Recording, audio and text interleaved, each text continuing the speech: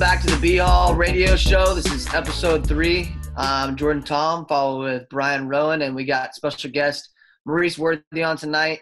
Before we get into tonight's episode, I just wanted to thank everybody for your support, all the great feedback we've got. If you haven't liked our social media pages, please do so. That does help a lot, especially when you guys share. Word of mouth is the best publicity we can get right now. So share it with your friends, share it with your classmates, and definitely with your teammates. Just so you know, this episode is sponsored by Glazed Over Donuts in Beacon, the Tompkins family. Make sure you also check out our apparel site. Get your BHAW gear. I'm wearing some of it now.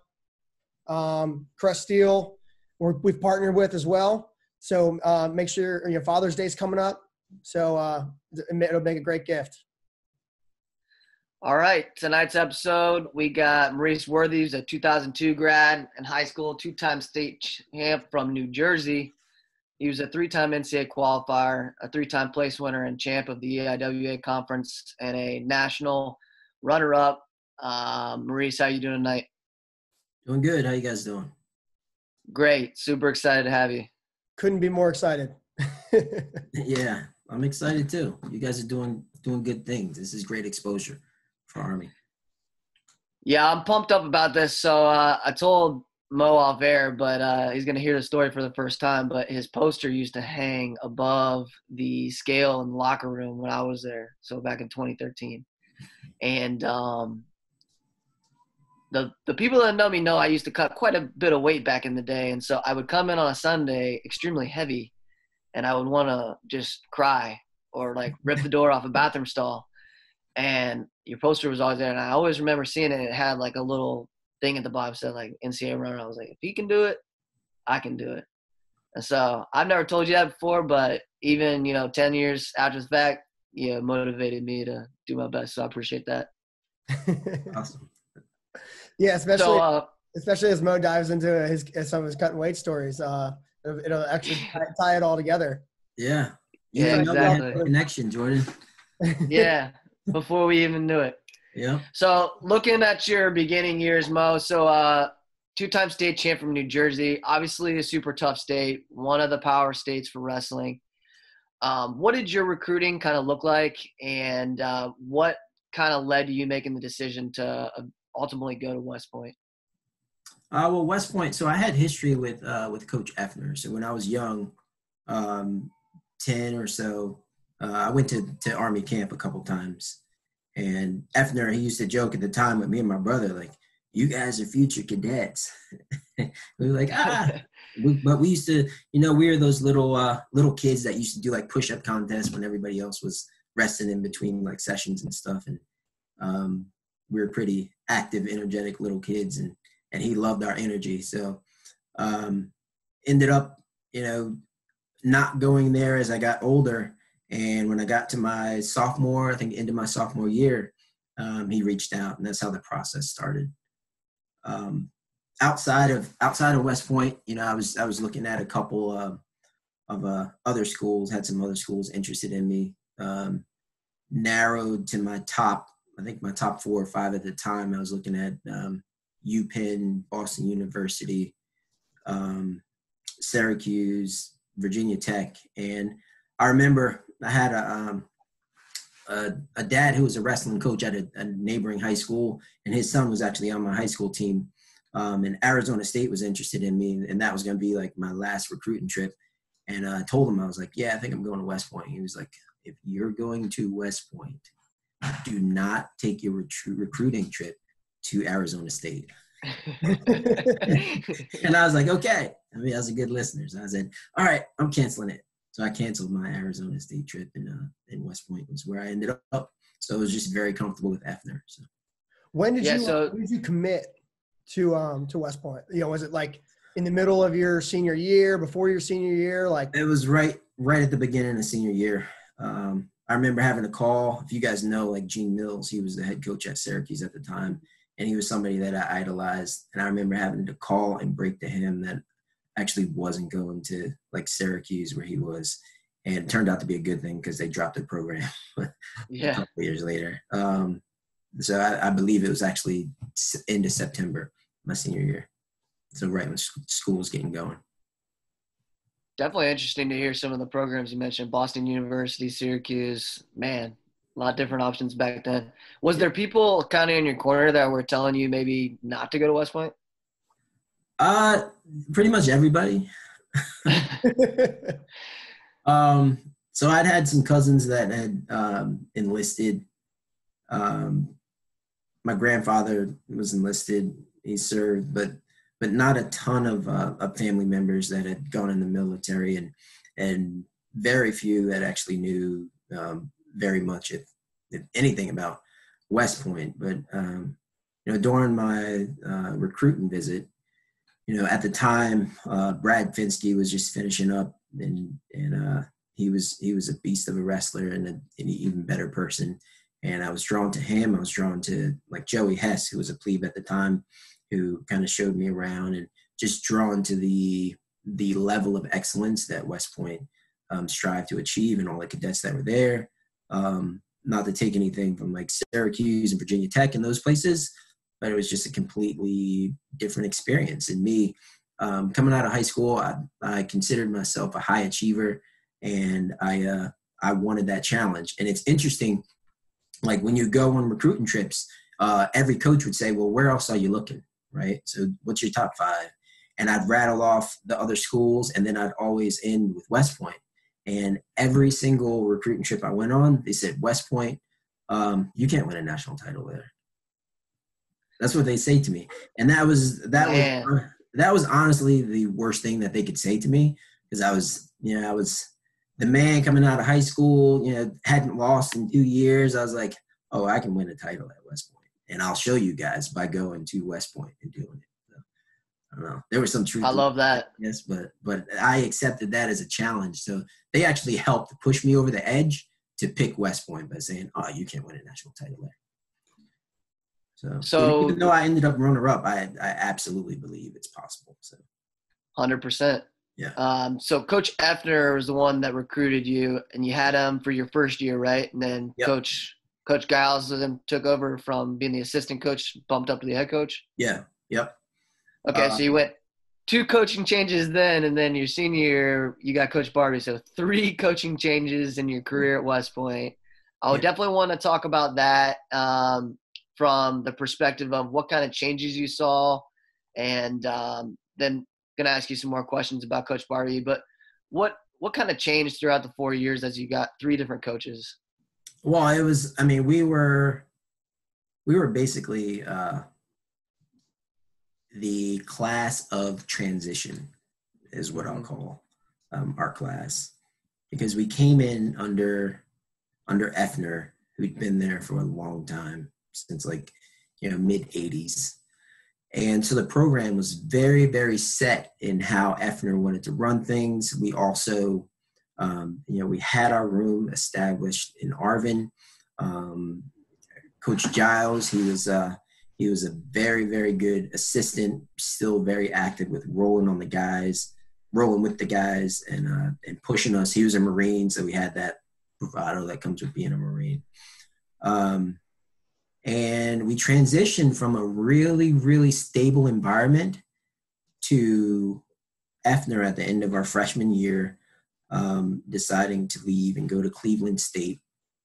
And Giles getting the opportunity to take over. And I had prior history with Giles too, because I'd gone to Boston University camp, his alum, in high school, and he was at that camp, so I knew him. But when he got into the head coaching position, we completely lost the stability that we had prior. Like him and Effner working together were an amazing team. But once Effner left and Giles took over and we got new assistants, we just didn't have that same sense of security and structure. So it was a pretty rough 2 years. Throw on top of that we got kicked out of Arvin because they were doing the remodeling. So we lost our wrestling room. We had to move into Cullum Hall without showers. So we'd have to cross the street, and we showered in the baseball locker room every single day. That was just part of doing business as an Army wrestler at the time. And so it's just, we were basically homeless. and and after Giles's 2 years, he decided to walk away, I guess things weren't working out, or he wanted to pursue other interests. And that summer I'd been out to University of Oklahoma, and my brother, he was a 3-time state champ in Jersey too. So my brother was a freshman at OU at the time. And when I was out there, I was talking to Coach Spates, who was the head coach at the time. And I was like, can you review my tape? Like, I'm really trying to do big things my senior year. And he was like, you can work with this guy, Chuck Barbee. He'll review your tape with you. I was like, I don't want Barbee. I want you. You're the head coach. I don't know who Barbee is. And my brother's like, no, you want Barbee. Barbee runs the show. Like, Barbee's the man. Barbie's it. Barbie's the reason OU competes with OSU right now. It's all Barbee. And I was like, all right, I'll give him a chance. And that was my first introduction to Barbee. And it's crazy because we came back, Giles left, and Matt Ross and I, because we didn't have a head coach, Matt Ross and I were captains, and we were running all the off-season training and working out and stuff. And we're going through the recruitment process. And the colonel pulls us in, Colonel Polka. And he's like, we've got 2 main candidates that we're really considering. This is after going through the whole process, that we're really considering for the position. And we're really, really excited about one of them. His dad's a former Marine. He's got that bloodline, that DNA of like military. And he was a beast of a competitor and a wrestler. And his name's TJ Jaworski. And if you know TJ Jaworski, he was everything that the colonel said he was. He's a mean guy. I think he won 2 or 3 NCAA titles from North Carolina. And the other guy that we're really considering, really potentially excited about is this guy, Chuck Barbee from OU. Leaning towards TJ because, his dad's got the military background, and we think he'd be a really good fit. And I was like, no, you guys are making a mistake. Barbee is the man, and Barbee is running OU right now. Like, I basically said to Colonel Polka exactly what my brother said to me when Coach Spates introduced me to Barbee. I was like, no, if you can get Barbee, it's a steal. You're basically getting the engine to Oklahoma's wrestling program. And the rest is history. That's pretty cool. Yeah, I've never heard. I mean, Chuck and I, we're pretty close when I was there. He was the head coach, all 4 years I was there. And his story's so interesting, and we'll love to have him on here. But I remember my plebe year, I traveled to NCAAs with the guys, and he was telling me the story of his senior year and all the issues. And he was telling it so like in the third person. Like, all I could think about the entire time was like, how are you okay with this now? Like, it was crazy. And he was just, completely at peace with it. And he helped me a lot, like what he went through, what I went through my senior year. So, yeah, we'll get into that some here in a little bit. So when Coach Barbee came in, what was different that he brought maybe than his 2 predecessors? And like, obviously he came from Oklahoma State, which is rich in history and a very successful program. He had a great career. What was kind of like his spin? Because every new coach comes in, they got their thing and they got changes they want to make. What was Coach Barbee's? He brought stability back. It was a welcome change to and I love Coach Giles, so this is not looking down on Coach Giles, but it was a welcome change to what we experienced the years prior. And I think the years prior, I don't think the team, and it wasn't all Coach Giles, I don't think the team fully bought into Coach Giles. So it was just a contentious relationship there. And when Barbee came in, he was embraced, and his philosophy was embraced, because nobody at West Point can argue with the success of OSU. You can't argue with the success of a 3-time All-American that is a madman when it comes to wrestling back. And getting to that third place. So it was a much needed transition. I know for me, in addition to everything that was going on, I lost my sophomore year. I was 14-0. I was ranked 4th in the country actually as a sophomore, and tore my rotator cuff in a match, and it ended my season. So, if I were at a different school, that's a redshirt year. It's a potential medical year, but obviously that's not an option at West Point. So I lost that year. Next year, fooling around with our heavyweight, he bear hugged me, and I dealt with, and it was stupid. He bear hugged me before practice and rolled my ankle and had a high ankle sprain my junior year. So I felt like my senior year was my last shot to do it. I was feeling healthy. Barbee had a proven system. You couldn't argue with his pedigree and his background. And I was just like, there's just no excuse for me not to accomplish what I set out to accomplish this year. Would you say that, those like just being healthy going into your first year, were the differences between, the success you had your first year as compared to the your first 3 years? Or were there other factors, conditioning, mentally, other factors that made a difference in your first year success? Well, I think Barbee definitely helped. I think there were a couple gaps in my strategic approach to matches that he definitely helped. But more than anything, it was my health, and then just realizing that this was my last shot. Realizing that, this was my last chance to accomplish what all the other colleges said I couldn't accomplish. So, well, Barbee played a huge part in that. And then Barbee brought in Todd Chesbrough, who was also an NCAA runner-up from OSU. And those two together, they had history, and they brought the OSU culture to Army. So nice. So you kind of touched on it a little bit earlier with the uncertainty of your senior year. I understand you had a crazy second semester your first year between the IWAs, T's, finals, going into graduation. Can you dive into that a little bit about kind of the craziness and how West Point isms affect everything? Yeah, so I'll try to keep it brief. I could talk about this for days, but long story short, 2 weeks before NCAA qualifier, my senior year, I'm sitting at probably like 25-0 at the time. I'm like, I'm going to accomplish my goal of being a national champ.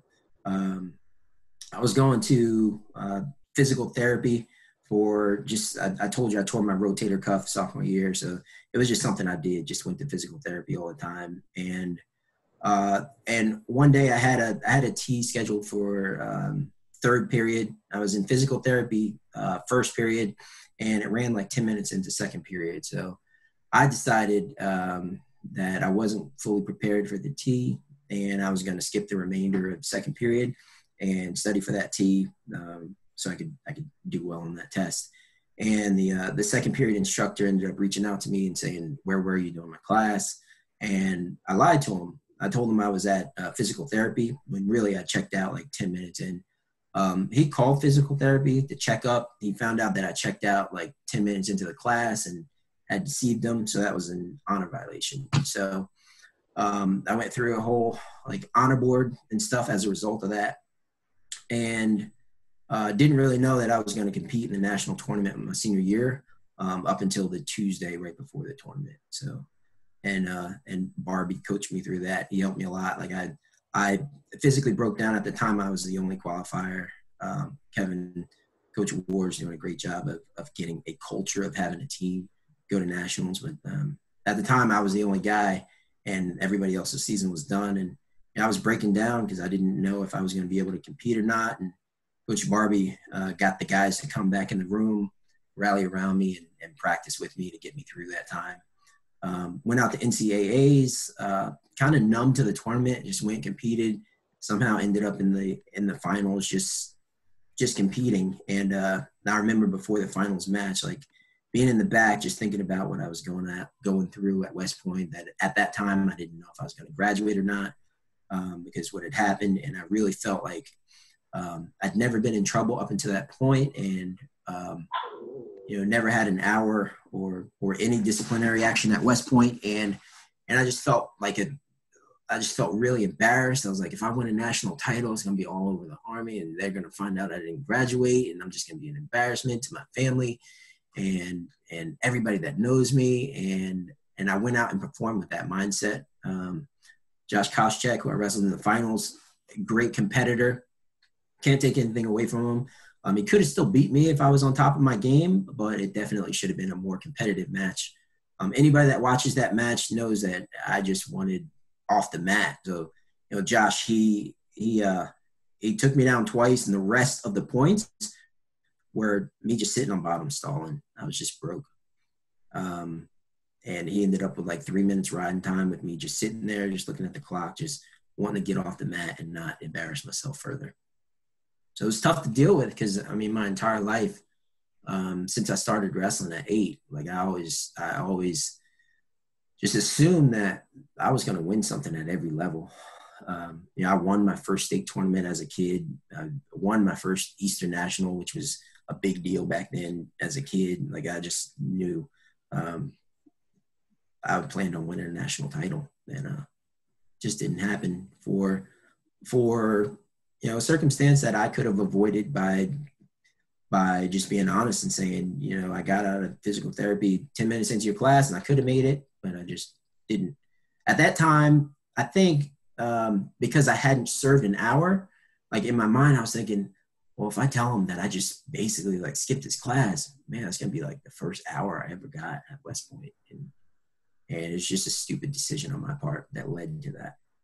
So I ended up, after finishing runner-up, ended up going through the honor process, and my company TAC recommended that I get kicked out because he said the only time that I showed emotion after I got in trouble was when he told me I couldn't wrestle in the national tournament. Everything else I was kind of numb, but when he mentioned that, my tear, just kind of the emotions of being so vested in the sport just kind of overwhelmed me, and he said I had my priorities all mixed up as a result of that. So he recommended separation. Fortunately, his boss and his boss's boss, they didn't recommend that. So they recommended that I go into, I think it's called the Army. I forget what the program's called, but it's basically you go in as an E4 for 8 months, and then you come out and you graduate the next year. It's a mentorship program. Yeah, something. I forget the name of it. So the soup at the time, he'd given me coins for other things that I'd accomplished throughout wrestling, and he was transitioning to another assignment that summer. And I remember the day before, like he was done, JAG officer that I was dealing with called me and was like, "Do you know the soup? Like he's requesting to like rule on if you stay or not. Like this is like the last file he's looking at. He's looking at you and a Domchek. And a Domchek at the time, her dad was the brigade commander and brigade TAC. And I was like, oh man, maybe he's gonna let me be a December grad. I was hopeful at the time. He ended up recommending that Army program where I do the 8 months and come back and graduate in 2002. So I go home, I'm expecting to get orders, and 9/11 hits in September. And talk about uncertainty. You got 3 different head coaches, 9/11. It's just my story. I think everybody's got a story, and I don't use them as excuses. Like if I was going to be a national champ, I could have still been a national champ. I think everybody's got obstacles that they had to overcome. Those are just mine. So 9/11 hits, and it was me. And I remember at the time it was 2 other cadets that were in a similar situation where our paperwork, we were basically supposed to transition and be E4s in the Army for 8 months. Paperwork got lost in the system, and and we were basically lost in the system. Like I ended up being in New Jersey at home working for my dad's construction business until like October, November that year. And I'm doing the math. Like I'm not going to be able to graduate with 2002 as a result of these guys just forgetting about me. I'm calling Colonel Polka like every other day, like, you know, what's going on? Like, can you help me out? And they ended up calling all three of us back, telling us that our files were like kind of lost in all the mayhem of 9/11, and ended up sending us to the prep school, which is kind of ironic because before I got in trouble, I was supposed to be the GA at the prep school. So I ended up going to the prep school, being the GA, taking over for Matt Ross, who was my co-captain, and then ended up walking in 2002. Hey, well, first off, Mo, I got to tell you, I appreciate you sharing that story with us. Certainly not something everybody talks about very often. So I appreciate you sharing that. Some of the terms people might have heard that aren't familiar with, T's are basically tests at West Point, and at the academy is the at the academy, the honor code is like cadet will not lie, cheat, steal, or tolerate those that do. And infractions or violations that are found based on that code are dealt with in a very serious manner. And I don't say that in a way that I'm, you know, saying it to Mo in a negative light. I certainly had my own shenanigans that I was involved with. I just was never probably caught. Something that Brian mentioned that I'd love to hear your perspective on, Mo, was he talked just very briefly about Coach Barbee. And I don't think you would mind me sharing this, but he had an NCAA violation senior year, was 100% poised to be a national champion that year and didn't have the opportunity to compete. And Brian spoke earlier about just how at peace he was with that. Can you kind of talk about how maybe he guided you through that situation and how your perspective on just the entire thing has changed over the course of the last 19 years? Well, I think at this point in my life, I'm probably in a similar situation to what Coach Barbee was, where, you know, I'm completely at peace with what happened with me. But when it first happened, I relied on his peace. So I relied a lot on Coach Barbee being the calm, level head in the room, getting me out of the fetal position. And Absolutely. because I was just completely distraught, broken down. Didn't get in trouble, like I said, at all up until that point, and just felt really defeated. And he was able to navigate me through that situation. And, you know, hindsight, looking at it, it was probably as a result of him dealing with the NCAA violation that he dealt with, and knowing that life goes on, and you make mistakes, you learn from them, you grow, and you move on. But the only way you move on is taking steps forward. Like, you can't sit there and shut down and be depressed and be isolated. And had he not been there to be the piece for me at that time, I don't know if I would have made it to the tournament, and I probably would have went 0-2. Well, I really appreciate you sharing that.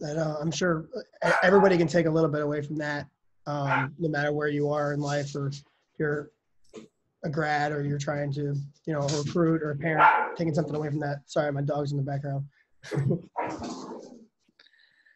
Well, I wanted to fast forward then. You talked about how you were in New Jersey working with your dad, Mo, and 9/11 hits. I remember when I made my decision to go to West Point, and everybody since 9/11 entering the academy knew that they were going when there's a conflict going on.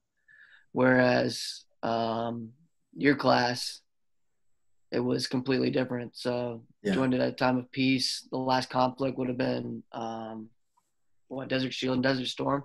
Yeah. So what was that like, where you entered in a time of peace, and then now all of a sudden you're graduated and there's 9/11 and a war is going on? I mean, for us, obviously it was a very chaotic and trying time, but I mean, that's what we'd spent the last 4 years preparing to do.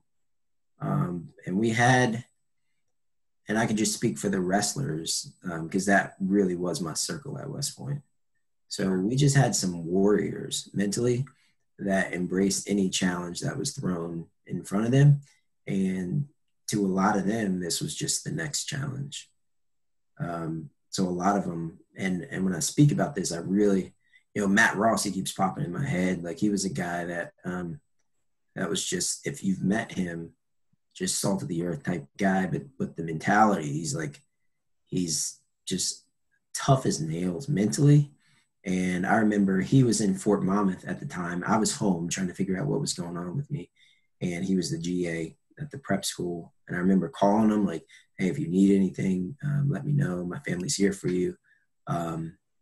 But, I could tell that, he completely had it under control, and we knew it was something that we signed up for. And it was just do what we have to do at that point. So at that point, it's too late to go back and say, no, I don't want to sign up for this. Graduation had already happened, and all the seniors, we were really close. We actually all went and this is another story. We actually all went like our senior year, right before the season started. We all went and got Army wrestling tattoos, like our logo. So all the seniors from that year, we all have our Army wrestling tattoos. Oh, we got to get a picture of that up on the page. I don't know if I could put it because I tried to hide it. It's on like my upper thigh. What's the design? Is it like a black knight or what is it? No, it's like a sun with like the AW inside of it. I could take a picture and send it. I'm not showing my thighs on the podcast. My understanding wasn't, it kind of trailed off towards like the later years, but it was like kind of a tradition. I thought when you got it on like whatever your lead leg was, you got it on the thigh there, like right where you like have your singlet would end. And that way, like as soon as your front foot was forward, like that was like your Army wrestling tattoo. That's how it was kind of incorporated or explained to me. No, I think we were the first. I could be mistaken, but I really think we were the first class of seniors to have everybody go get the tattoo, and we just got them wherever. So I remember, like, that was my very first tattoo, and I remember Matt, who was dating at the time, Lindsay, who he's now married to. I remember we were driving, like, after we got the tattoo, and I was like, I got to call my parents and tell them I got a tattoo. And I called, and we kind of took it as a joke. Like we had two other seniors in the back, I believe. And we just had the phone on speakerphone as we're breaking the news to me, my parents, and Matt. He called Lindsay, and we were all getting chewed out. But it was funny. Like we had them on speakerphones. It was a good bonding experience. It was one of my pleasant memories from this point. When you came down here a couple of years ago, it was great seeing you guys like reconnect and, you and Lindsay seeing each other, not seen each other in so long. Yeah. Brought back some cool memories. I know Matt was telling me about, when 9/11 hit for him, like he was branching field artillery and he literally just drove to Fort Knox and changed his branch to infantry. And like thinking about like, that wasn't that long ago, but you're like, and how HRC works, he just drove there and was like, I want to be infantry now. I thought that was so cool. Yeah, like I said, he's the guy. Like he's just a warrior. So he helped me out a lot at West Point. I remember how I met Matt Ross, and like I said, we were captains together our senior year, and you had like what they call it, mass athletics during beats. Yep. So we'd go there and we'd wrestle around a little bit, but I still didn't really know him. Because he didn't talk much, I didn't talk much. He didn't smile much, I didn't smile much. And I remember us during Beast, we were in the auditorium and they were giving one of those boring lectures that I think they planned just to see how many new cadets fall asleep. And he was sitting right in front of me, and I was fighting hard to stay awake, and I nod off like I lose it, like I'm losing it, head's going. And I feel this hard push behind me. And I was like, turn around real quick, like, who pushed me? And I recognized it was Matt. And he was just looking at me. Like I said, he didn't say much. He was just like, they're coming. I was like, all right, we're going to be cool. Me and Matt, we're going to be cool. That was kind of like the beginning of our relationship. That's funny. I feel like you could share beast stories all day. I feel like everybody's class. It's just, it's a different world. It's so funny. Yeah, absolutely. His son's going to be a plebe here next month. I saw that. That's awesome. So it's legacy continues for him. Yeah. It'd be pretty cool. Yep. Well, one of the reasons we even started the podcast was, people go off and graduate. They get super busy in the Army, and they totally lose connection with some of the people that they were the very closest to for 4 years. Mm-hmm. Maybe give us just like a real brief synopsis of your time in the military and kind of what you done after for maybe some people you lost contact with, and then we'll kind of wrap up with some fun questions and let you go. Yeah. So, I mean, I was, after graduating in 2002, I went and I was air defense. So I served, I did my PL time in South Korea. And then after the PL time, spent some time in Texas, and then at Fort Bliss, and then in South Carolina at Fort Jackson, and then and my last assignment was like an ROTC type assignment where I was in Maryland, and then from there got out the Army and worked for ExxonMobil for a while. Until I decided, my wife and I, we were down in Louisiana, and we had our first kid. She's from Oklahoma, by the way. So she went to OU with my brother. So kind of met all kinds her. Of connections. Yeah, met her through my brother going to OU. And we were having our second kid, and we decided that we wanted to be near family. So it was either Oklahoma or New Jersey. I didn't want to live in Oklahoma. So came back to New Jersey, and I was at the last couple of years at Exxon, I got into renovating homes, and was doing that, and business was going well. Came up north and started doing it up north, but I felt like I was on a hamster wheel a little bit because just the price point to get into renovations is so much higher in Jersey than it is in Louisiana to buy in and rehab costs. So while I was here, a high school friend had started an online video advertising company, and it was starting to catch some traction. And he knew like my military background, he knew my time at Exxon and stuff, where I was managing a team of contractors and stuff. And he wanted somebody to come in and basically play GM. He knew my background just because we were high school. We played football since we were 8, and I was really good friends with his cousin, who was a tough wrestler in Jersey also. So he was like, come in, be a GM. You can learn this business. There's a lot of zeros, a lot of money in the industry. And when I got there, I think there was a team of probably 12 to 15. And I started off as GM, worked my way. When I left, I was head of construction. We grew the business to about 28 million, and then we sold it for 33 million to a big television broadcasting company that was looking to get into the video advertising space. And my good friend, he owned a large portion of that, so I don't see him much now. He's off in the suns. He actually we text probably like 4 or 5 times a week, so he's really still a really close friend. So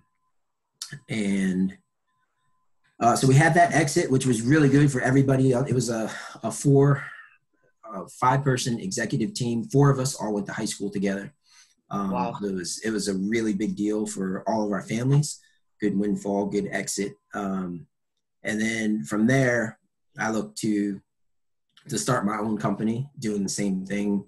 And it took off, grew really big, really fast. And I got greedy, and I didn't diversify. So I had one like juggernaut client that was responsible for about 65 to 70% of my revenue. And I've been working with him for a couple years. He's been doing just a couple $1 million every year. And there's a big shift in the industry where things got tight for that partner. And the partner decided to hold payments for 9 months. And I didn't have the cash flow maintenance to keep the business going. So I took some of the capital that I had remaining and invested in a construction company that I'm now a partner in. And I closed that business down, and I'm looking to infuse a lot of the ad tech and video technology stuff that we learned, looking to use some of that's applicable and try to grow something special in the construction industry that still has a lot of room for development as far as technology is concerned. That's really interesting. It's good. It's way out of my spectrum of knowledge. But it's crazy how everybody's paths change so much. You at West Point, you're kind of all doing very similar things, and then you have the military, and you're kind of still doing similar things in different branches, and then you get out, and it's like you're all over the place. It's really interesting. Yep. And I mean, outside of that, I got a beautiful wife, 4 babies, 3 boys, and we've got a little tribe coming up. So we've got 8 worthy boys. Oh boy. Future cadets? I mean, we'll see. We'll see. So I definitely. Have they went and visited? Yeah, they've been there. Yeah, you're not far away, I'm assuming, right? Yeah, I can say for certain that I'm not sure about my oldest son. Like, I'm not going to push it on them, but they're going to know everything about West Point. But my middle son, Christian, like he's only 6, but he's the one. All he wears is we bought him a pair of like camouflage shoes, and he's got like camouflage tights that he tries to wear every single day. And he's out in the backyard, like trying to build forts, like trying to chop down trees, trying to dig like underground like storage room. Like he's the guy that I'm like, oh man, you're a soldier. Right on. Yeah, so definitely him. The other ones to be determined. But if they want it, then I'll be there to support them. So if they want to go that route. That's really cool. So we want to wrap up with a few questions. So okay. We're fascinated by Cullom Hall and how you were practicing there, and in all of the, when I took my recruiting trip, you guys were still practicing there, and I don't remember thinking anything of it. I remember my plebe year, that's when we moved back into Arvin, and I was like, oh my gosh, this is the best thing I've ever seen. But and all of the questions that we had, Jordan was concerned about what, and he put it in the doc. He actually wrote it the way I'm going to read it, because I was like, when I read it, I was like, what? He goes, did you guys have a speaker system in the wrestling room? If so, what was bumping in the speakers in the late 90s and early 2000s? I guess music wasn't as big as a thing when I was, we just listened to music at practice, but I guess it was a big thing when he was there. So music was it was a point of contention for our team. Absolutely. If you had control of that aux cord when I was there, you had the power. Yeah, absolutely. So we did have surround sound in there because, Cullom Hall was like I think they were using it as like a dance hall before we got there or something. It was a very unique experience there. So we'd be having wrestling practice, and there'd be people practicing on the rock wall that they installed at the other end of Cullom Hall. It was very interesting. Did it even have heat? Huh? Did it even have heat? Yeah, it had heat, but it wasn't wrestling room heat. Yeah. Yeah, there was no wrestling room heat. Like that, when you walk in and like your nose just starts like steaming. Like you start sweating from tying your shoes and one lap around the mats and you're sweating. No, we didn't have that. So we had all of our like changing facilities and showers were across the road at the baseball stadium. So we were in there. A lot of cold showers in the baseball. The visiting, not even the home locker room, like the visiting. The visiting locker room. The visiting locker room. That's messed up. That's life. We had it good, that's for sure. Yeah, but I mean, it was very, like I said, we were the class of transition. So we knew it was big things down the road for Army wrestling with the design.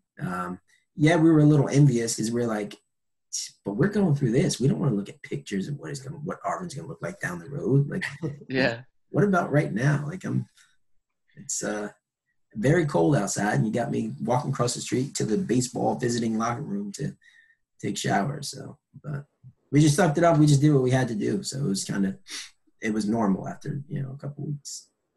It's crazy. It doesn't feel like that long ago that Arvin was being built, or being redone and rebuilt. Now the wrestling program's talking about a standalone facility. Wow. And creating a state of the art. They've been talking about it for a little while now, but that's the plan ahead for the next couple of years, is to get that. That's awesome. So yeah, cool times ahead for the program. But who had the power, and what were you guys listening to? I still gotta know. Oh man, so it depends. Like if the hip hop crew got the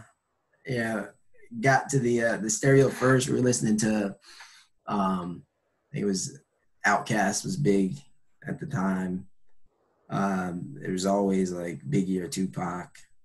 Yep. And then they were me and Matt, we used to have arguments all the time. He was like, I don't like, because he mentioned the name so much, I don't really know country, but Conway Twitty was a name that he like threw out like all the time. So that was like Matt's guy. And then I just remember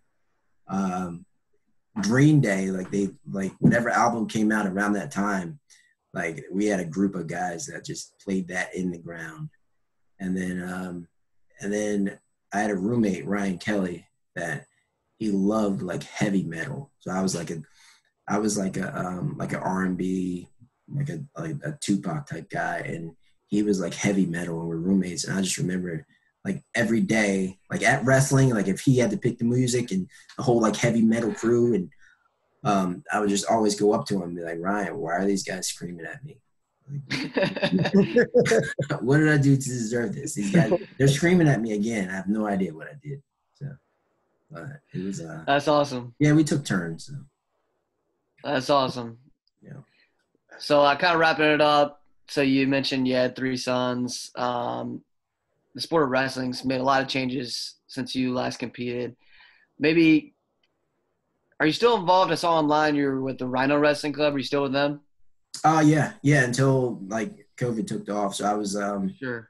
I try to leave my son Mo alone. So there's some really good coaches there that really like sewed a lot into my son. Coach Greg, Coach Mark, you guys probably know Mark Gray. My son, he loves those guys, Coach Demir. They really, really like are just really good with my son. And I try, like I can get like my son, he's even at 8, like he's just very athletic. Like he's walking on his hands, and he does things that gets me excited. And I'm like, all right, we're ready to go D1 level. Let's turn it up. Like I need to fall back with him. So I push him over there and let him go with those guys. Yeah, occasionally like I'll dig into his butt, but I still want him to be a kid. Like it has to be his sport. It's his thing, but I demand that he works hard. And what I've done, just because the room is a decent size, is my 6-year-old Christian. I just got him started last year.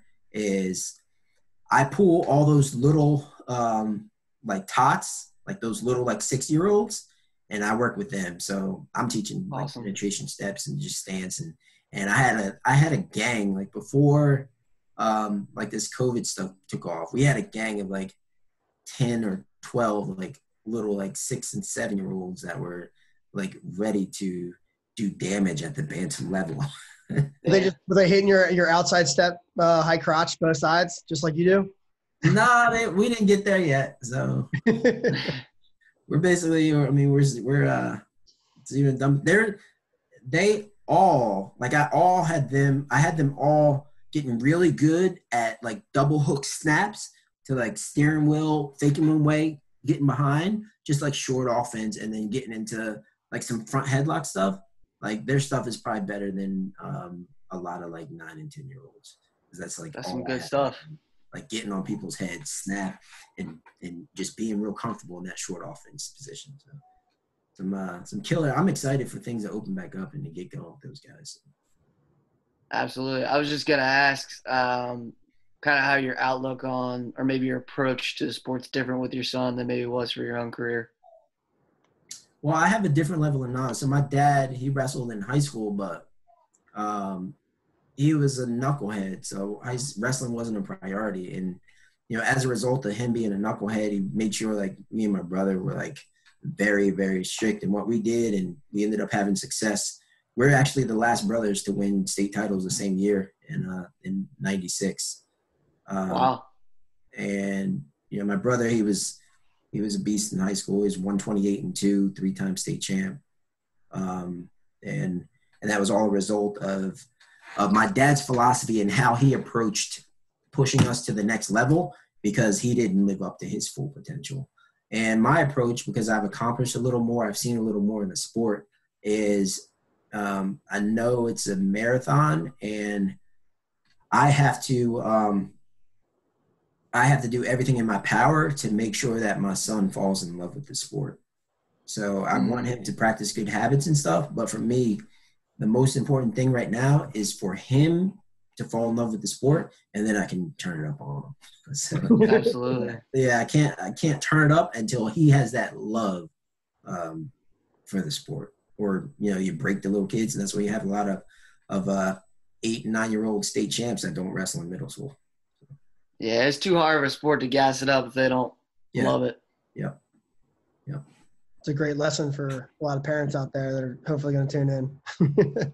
Yeah, like you can't live through your kids, and it's tough because it's balancing. Like it's not all living through your kids. Like some of it is like you just want the best for your kid. Like I talk to my son, like you've got an advantage. Like background, your mom was a D1 runner at Oklahoma. Your dad was a pretty good wrestler. Like you're off to a very good start. Like little man is good to go. Yeah. So all you got to do is practice at the D1 level now as an 8-year-old. But yeah, I have to check that. And like I said, just really make sure that it's all about him and that he grows to really love the sport. Because if you don't love it, you know, it's not going to stick. And even if it does stick, if you're forced to do it, you're not going to perform. Like you're not going to excel. Well, I hope we see a resurgence of some worthy men in Army singlet in the next 10 to 15 years. Maybe. The Worthies and the Simpsons are going to take over, you know, all the weight classes in Yeah. 10 or 15 years. Yeah, it'll be a tribe of them, of both. I think. How many kids does the Simpsons? I think they got a ton going on right now. 73. They've got at one point I know that they had 17 under the age of 7 between the three brothers. Oh my goodness, that's crazy. How many boys? A little older now, but I was always telling them, like, you need to write a book, like 17 under 7. Yeah, parenting book right there. Yeah, but yeah, they can't all go to Army. They're gonna have to have wrestle-offs to see who gets accepted to Army. Who gets the appointment? Yeah, who gets the appointment? Like, you don't make it. You don't make first string. You got to go to. We won't send them to the Navy. Coast Guard. Yeah. Like Citadel. Yeah, we got to send. We don't want them send the rest of them anywhere because there'll be too much competition. We got to split them up. The ones that don't get the Army appointment. Awesome. Well, we really appreciate you coming on the show, Mo. And yeah, thanks a lot. I think I learned so much. You know, I really appreciate you giving back, and I think all the fans out there really appreciate all your insight and your stories. Yeah, thanks for having me. You guys, what you're doing is awesome. Just growing the fan base around Army wrestling. So excited to see you guys grow. Awesome. Yeah, I think Coach Ward right now is having like a Zoom meeting with other alumni to try and help connect and grow that bond as well. So I was getting some text messages earlier. If you're see me looking down, like, why are you looking at his phone? Everybody's like, where are you in the Zoom call? I'm like, I have a different Zoom call. Well, I appreciate your time, Mo. Best of luck to you, and I'm sure we'll talk again sometime else in the future. All right, man. You guys take care. I'll see you. Too. All right. Later. Thanks for tuning in to the BHAW Radio Show. If you like what you heard, be sure to subscribe and leave us a 5-star rating on your favorite podcast platform. If there's something you'd like to hear on a future show, reach out to us on any of our social media, Instagram, Facebook, or Twitter. Or you can reach us at email, bhaw.radio@gmail.com. We'd love to hear your thoughts, and as always, go Army, be Navy.